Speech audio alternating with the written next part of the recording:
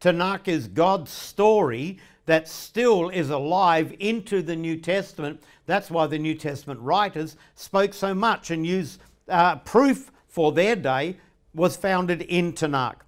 But there's so many times we find in the Old Testament where God is blessing. That's what he wants to do. That's Jewish thought. God is able to be knowable.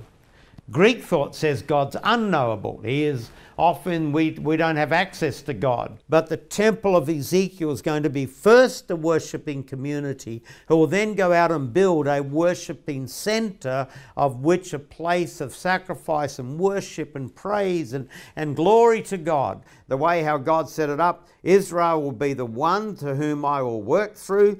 And if you want to have relationship with me, you need to submit to the worship system of Israel and to approach me through that way.